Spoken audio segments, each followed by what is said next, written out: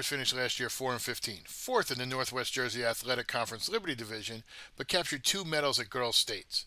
For head coach Dave Hewen, this year's team is a great mix of upperclassmen and quality freshmen, and he thinks they're going to surprise some people on the mat with their skills.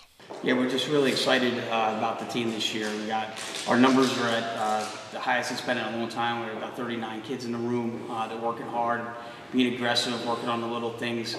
We've been doing a lot of running, a lot of lifting, and just trying to, use our athleticism and catch up on that wrestling part to make us tough. Junior Arthur Landcroft is excited for the season. He thinks the numbers in the room are going to help the squad succeed. I'm actually really excited this year about our team because we have a lot of new guys coming in, but a lot of athletic guys, which is really good for the team. And me, Julia, and Samir are really trying to get everybody as involved with each other and teach them all the basics, but at the same time, the newer guys, teach them just in general. On the girls' side, the team has a pair of returning state medalists in Samira Kupa and Julia Fungaro. For Fungaro, a junior, she's really excited about the growth of women's wrestling since she's been at the school.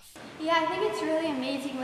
I remember my parents, the rule was they weren't going to let me wrestle unless it was a sanctioned sport in New Jersey. So once it was, I was really excited. And now to see the growth that it's gone through for the past 4 or 5 years, it's been amazing to see.